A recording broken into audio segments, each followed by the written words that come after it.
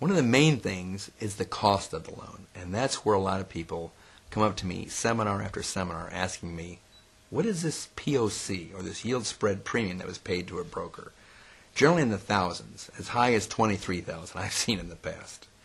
Remember I was telling you about when you choose a prepayment penalty in the matrix along with your index and along with the other features you have to dictate, will determine how much the cost of the loan is to you. Traditionally, we call that points.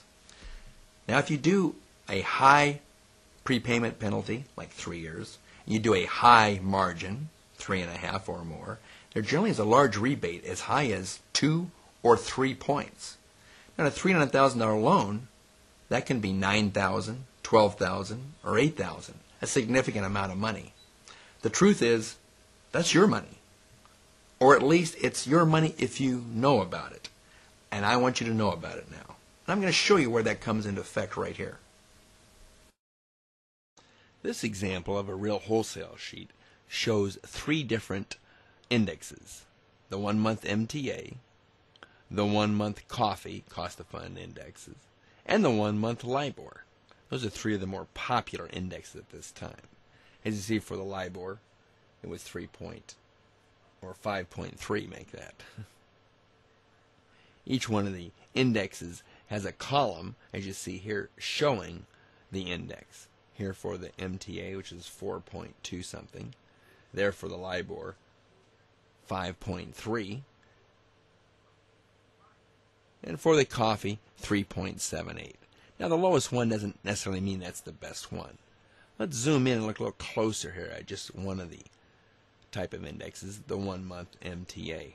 And let's look at the columns showing all the list of numbers going down. One of the first things you'll see is rate. And that's not the interest rate. That's actually the minimum payment rate. And you'll see that column, it's 1 all the way down. 1% is the minimum rate for that for the first year. Another column that's important, again, is the index. For the 1-month MTA, the index is at 4.2, and that changes regularly.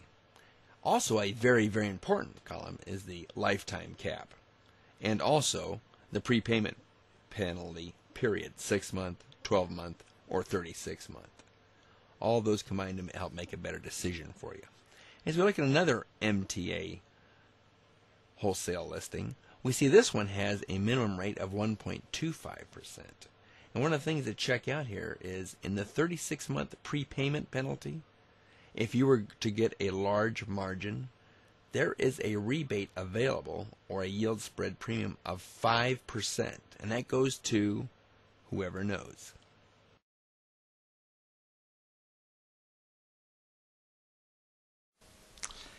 One of the very, very dangerous parts of the option arm is the prepayment clause.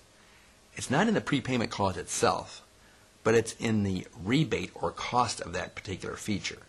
As you remember from our demystifying the loan process, a loan is a very fair investment vehicle. You give, the lender gives. You take, the lender takes. And the prepayment penalty is a feature that is give and take there. And that comes in the flavors of 0-year prepayment, 6-month prepayment, 1 year, 2 year, or 3 year. And know this, if there's a 3-year prepayment penalty on this, someone's making a lot of money. And it's generally only those who know about it.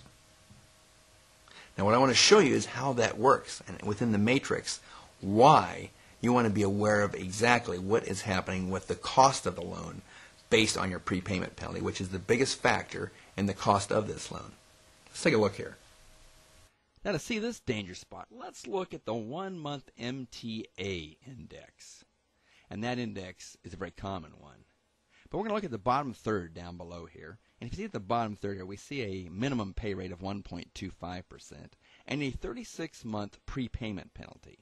That's where the largest rebates and the largest yield spread premiums lay in wait. Let's go ahead and price this option arm. And again, the first thing we have to choose is a margin to go on top of our index. We're going to choose 3.5% as our margin. And what we do, we take our existing index, which is the MTA, which is currently 4.282%. Now to get the true rate, we add those two together, and that'll equal our true amortized rate. And we find in this case it comes out to 7.782%.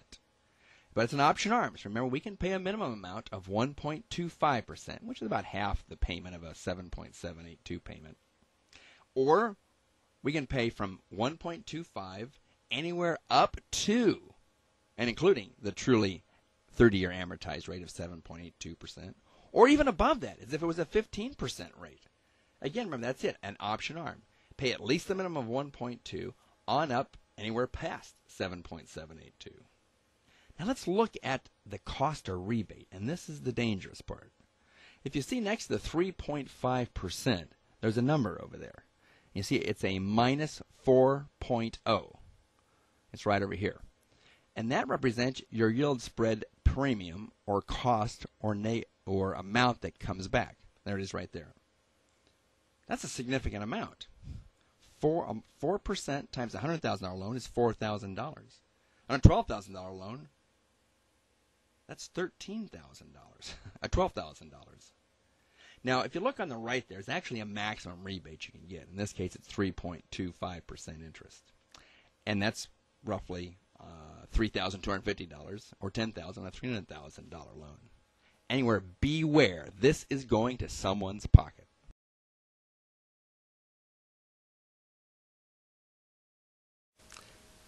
Now, if you're using that prepayment penalty to its maximum, a 3-year, as I said earlier, there's a pretty large rebate coming back to someone. Hopefully it's you, or it's at least going towards against your costs. Quite often, that's where people don't find out about it till after the loan closes or it's the day of closing. And I want to show you about that so you'll know what to watch out for, at least be aware of it, so you can use it again to your benefit and not to some mortgage broker's benefit. Here you see we're looking at a good faith estimate, a GFE. Now in a GFE, we see here the 1% interest rate. That's a darn good clue this is an option arm. Now also, we see on the far right, POC. That stands for paid outside of closing. That means someone's getting money back from the lender that someone like a borrower may not know about. And it's a good clue here because we see no loan origination fee, no loan discount fee, and down below, no mortgage broker fee. All those areas in the 800 series is where we'd find the fee going to the mortgage broker. Since we see nothing there, we must assume he's getting paid somewhere else. Here's where we might get a clue as to who's getting paid on the option arm. It's the HUD-1, or the estimated HUD-1 from your escrow company. And we'll look below to see who's getting what. Now here we see what's going on. If you look at the middle, you see the POC, paid outside of closing, $3,675. That money is going to whoever knows about it. Too often, the loan broker, and not being known to the borrower. So look carefully at your estimated and final HUD-1s and question those POCs.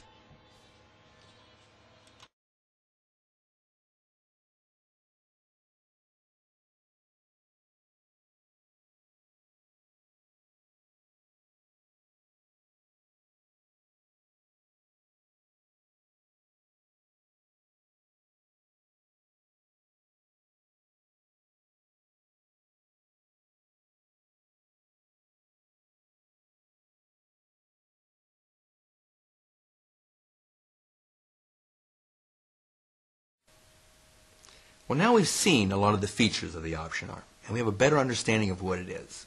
So, where should we use it? One of the first things to look at is on the monthly payment. As you can see, it's about half of what you would normally pay in a 30-year fixed. So, the first question to look at is, can I do something with that extra money that I'm saving better than putting it into equity into the home? If you have a choice, an option that exceeds the true interest rate you're paying, that makes an attractive feature. Additionally, by paying tomorrow today's debt, you are saving whatever inflation costs go over that period. A huge savings to you there. That makes it a benefit. The type of place you might want to use this is in a high appreciating area. If your home is appreciating more than the interest rate you're paying or not paying, that becomes a feature again. If your property is appreciating 2 or 5%, but your true rate is 7%, then you're going behind every month you make that payment. Another reason is just pure cash flow. If that's the only way you can afford this property or home, or you need that, or say emergencies come up, it becomes a benefit to you to be able to lower your house payment by taking the minimum payment of around 1%. Again, another feature towards you.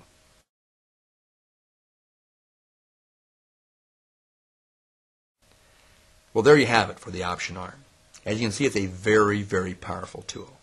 It's a loan that can keep your payments low and allow you to build up equity in the house, hopefully faster than you build up the principal payment that you're not making. And that's one of the key features we talked about.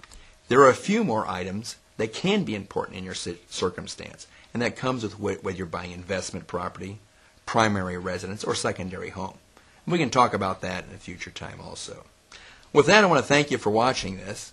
And remember, you can go to Demystifying the Loan Process, our keynote product that helps you understand a lot about loans. It gives you the benefits of understanding what they are, how they're created, and how they can best help you, and how you can maximize the value of any home loan you get, whether it's for your own primary home, again, your secondary home, or even an investment property. Thank you. Remember to look up Your Loan Genie, and you can go to that site. Put in your comments about what you think about this video. How has it helped you?